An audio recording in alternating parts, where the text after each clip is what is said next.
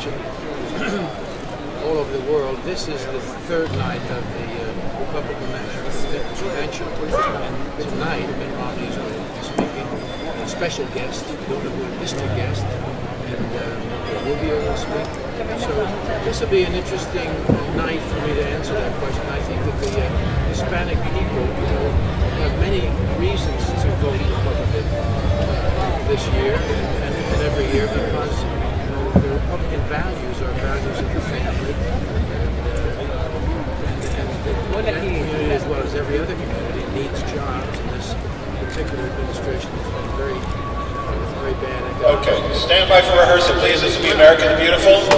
So there's a lot of reasons, and we have had, of course, they have very many representatives here at the convention. They had the great Governor Martinez, who spoke so magnificently last night, and I'm sure Marco Rubio, who was from Cuba, will speak beautifully tonight. But they should be looking for their own welfare, and their welfare hinges on the welfare of the United States. We are in a terrible crisis. We have to start addressing these problems and getting all together to do it, too. So it's going to take us all.